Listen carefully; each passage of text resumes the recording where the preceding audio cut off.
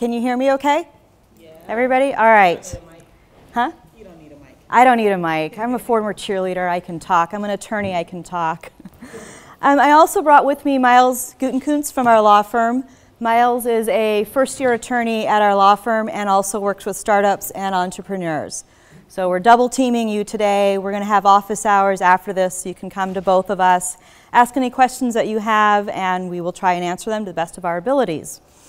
I was asked also, in addition to talking about common legal mistakes that startups make, to also talk just a little bit about the basics of corporate formation. I understand a lot of you are coming over here from overseas looking to form companies in the United States, but may not necessarily know the ins and outs of how do you form a corporation, what is a corporation, what goes into it, why do I need to go to Delaware, why Delaware, where is Delaware, what is Delaware? So I'll cover just a little bit about that to sort of bring you up to speed, and then we'll get into sort of what I see as the 5 most common mistakes that I see startups make all the time. And it's not just beginning entrepreneurs. I have clients who are on their 3rd or 4th company, and they still make these mistakes. So if you do one of these mistakes, you're not alone, and the experienced guys do it too. So just to start off, just a corporate formation, a little intro. There's a lot of different types of business entities. You can be a sole proprietorship, you can be a partnership, a corporation, or a limited liability company. Now, most startups, most venture capitalists, most entrepreneurs form a corporation. So what is a corporation? It's an independent legal entity. So a corporation has a life of its own. It's like a person. It can enter into agreements and contracts on its own. It can act on its own through its directors and its shareholders. The owners of the corporation are the shareholders. A corporation is formed under the state in which it's incorporated. So what that means is if you're in California and you incorporate your company in California, you're a California corporation. You can also incorporate in Delaware, Wisconsin, Illinois, all of the different states of the United States, which makes it fun for us because then there's laws and corporate laws for all of the different states of the United States. And then the corporation itself, and this is really important, the corporation is liable for its acts, not the individual shareholders. So this is, if the corporation does something wrong, the corporation's assets are on the line, but the shareholders and the board members, their personal assets aren't on the line unless you haven't done the proper setup or maintain the proper formalities.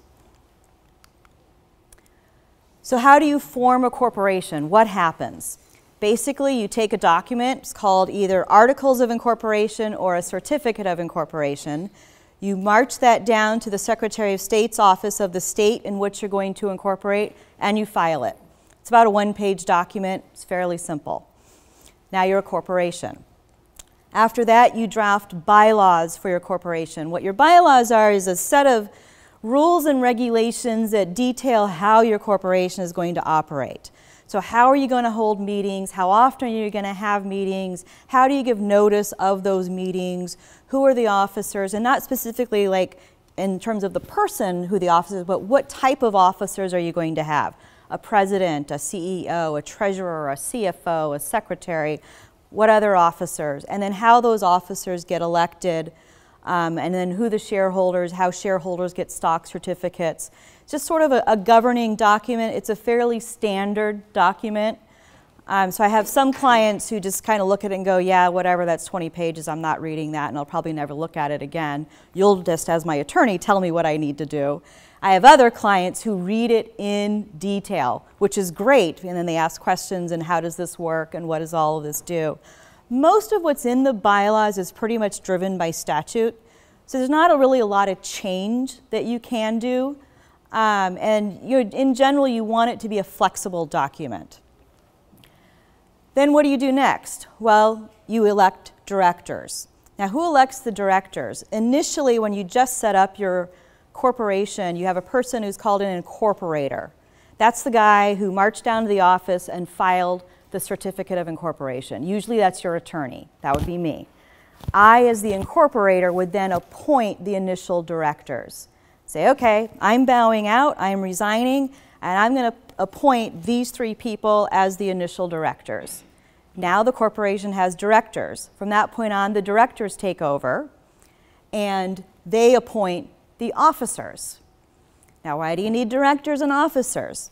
Your directors are sort of at the top of the food chain. They direct the overall governance and goals and direction of the corporation. Your officers carry out the directives of the directors. So your officers are the people, the CEO and the CFO, they're in it every day, in the grind, you know, managing the company, making the company work. Whereas the directors meet every once in a while and they say, we want to go in this direction, or we are going to do this, or they approve certain actions, certain what I call the big ticket items that the company is going to do. They might also approve large contracts, large agreements.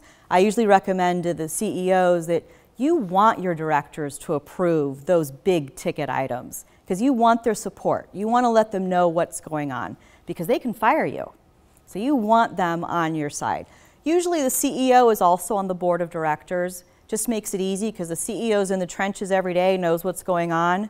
So then he can be on the board, get to know all of the board members, talk to all of them, let them know, you know, tell them what's going on, what are the problems, what are the issues for the company, and then get the advice. Question? Are the directors the members, like your members? Directors do not have to be shareholders. Okay. So directors don't have to be shareholders, and officers don't have to be shareholders either. Okay. Your shareholders are the owners of the company. Right. So then once you appoint the officers, then you issue stock to the various different shareholders. Now in the beginning, you know, if you're a founder, let's say you've got 2 or 3 of you are founding a company. Generally in the beginning, if there's 3 of you, all 3 of you are going to be on the board.